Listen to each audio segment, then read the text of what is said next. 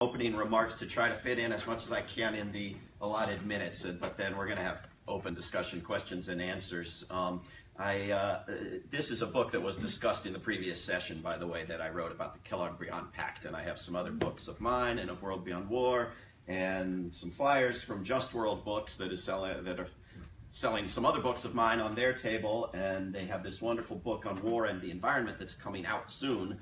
And this is a conference World Beyond War is doing in September on war and the environment, bringing together peace activists and environmental activists. I encourage you to pick up a flyer and consider coming to that.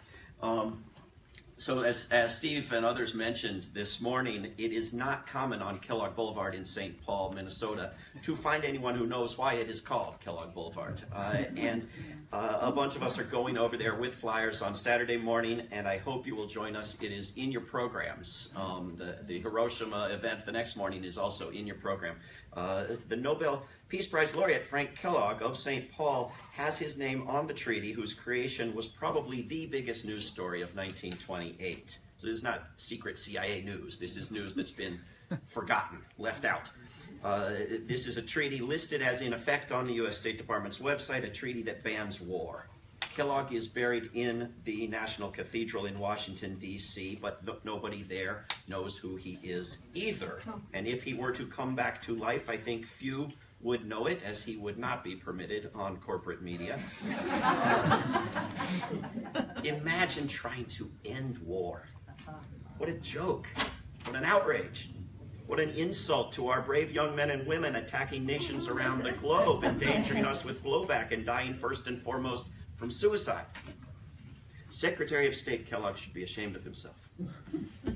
And yet, he bowed to nearly universal public pressure, switching from cursing peace activists to advancing their demands, and lying and scheming to deny that Nobel Peace Prize to a leading activist and claim it for himself.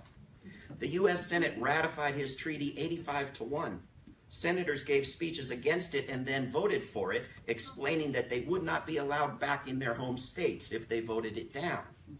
And it wasn't a joke. Prior to the pact, war, the conquering of territory, and most associated atrocities were legal, even understood as law enforcement. The first ever prosecutions for the crime of war following World War II were based on violation of the Peace Pact, the Kellogg-Briand Pact.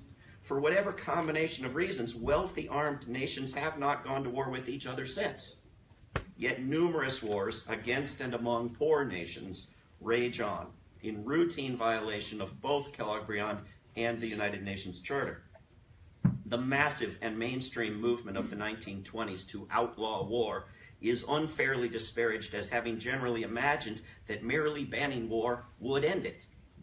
This claim is no more fact-based than the idea that Christopher Columbus believed the earth was flat. Leading outlawists wanted war and preparations for war, including weapons dealing, ended and replaced by the rule of law, conflict prevention, dispute resolution, and moral, economic, and individual punishment and ostracism. Their project is our project should we choose to pick up the baton, and we might do so more effectively if we learn some of the lessons from their past. The outlawists' arguments were very often moral ones, in a manner much less common in today's cynical and advertising-saturated world, in which activists have been conditioned to appeal only to selfish interests. The outlawists I find most inspiring often used an analogy to dueling. When we banned dueling, they said, we didn't just ban aggressive dueling. We didn't keep defensive dueling around. We banned the entire institution. And this is what they wanted done to war. Whatever you make of the wisdom or of the actual presence of defensive war thinking in the 1920s, and senators who ratified the treaty did believe that it silently permitted, without defining, defensive war. It is my contention that we cannot survive defensive war thinking much longer. I believe it permits the military spending that kills first and foremost by diverting resources from human and environmental needs.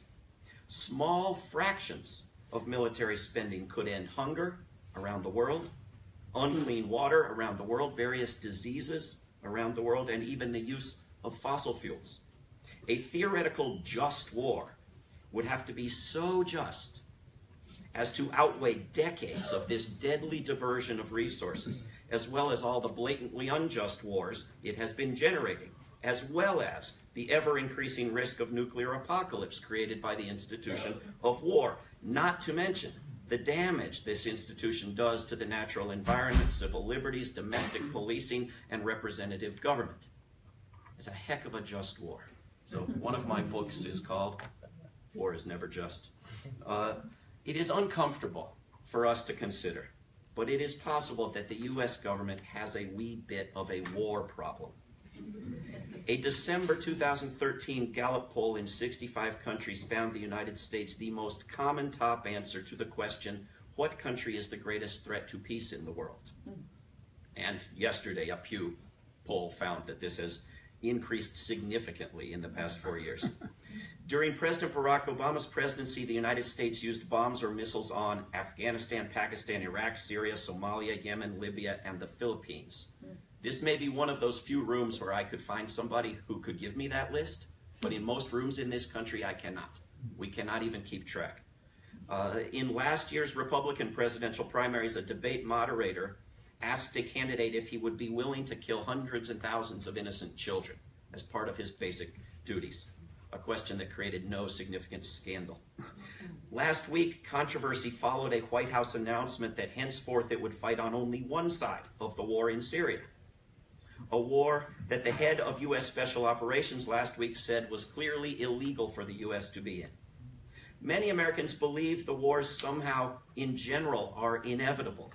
And this week, Senator Lindsey Graham, I guess the most masculine person in our country, according to the previous session, declared that a devastating war in Korea is virtually inevitable. Why? Because he'll start it. Because we must choose, he says, between regional stability in Asia and security of the the homeland. As if destroying regions of the globe makes the homeland more secure, not less secure, as of course it does.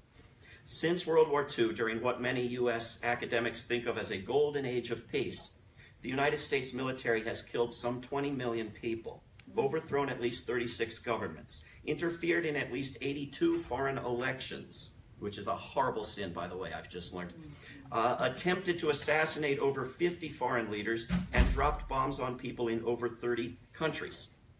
Lists of these activities are on my website at davidswanson.org. The United States has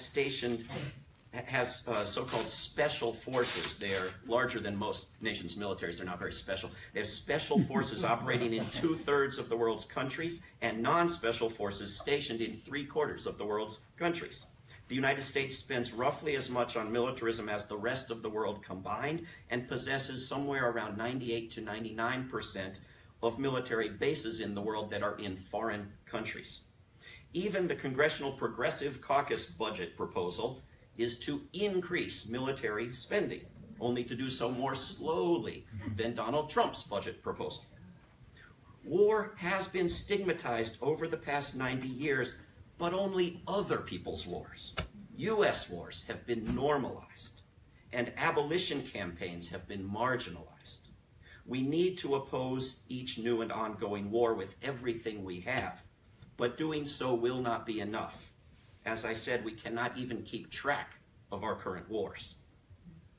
We have to oppose the entire institution of war. It is the only thing that makes sense. You cannot support having wars at all and not support doing everything to win them. You can't accept the legalization of mass murder and somehow put an end to torture and imprisonment and surveillance. You can't back the use of white phosphorus and napalm in wars justified as expressions of outrage at the use of anthrax, and expect people who don't own television networks or sit in Congress to take you seriously. On Sunday in the morning, a bunch of us are going, and I hope you'll come, and it's in your program, to a ceremony at the Peace Garden in Minneapolis to remember Hiroshima and Nagasaki. There is now a wonderful global movement to ban nuclear weapons that needs all of our support. But threatening North Korea and Russia and making plans to attack Iran is a great way to spread nuclear weapons. Nuclear apocalypse is a growing danger on a par with climate, chaos, another growing danger, and will continue to grow until the war abolition movement starts to succeed.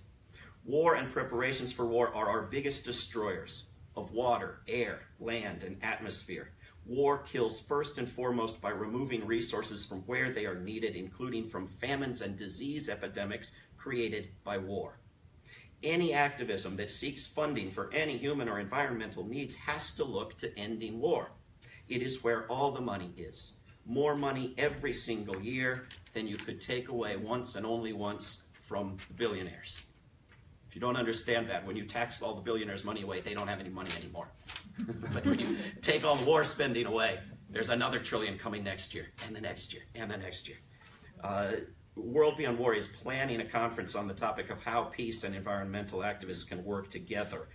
We hope for some progress on that and some collaborations coming out of this week here in Minnesota as well.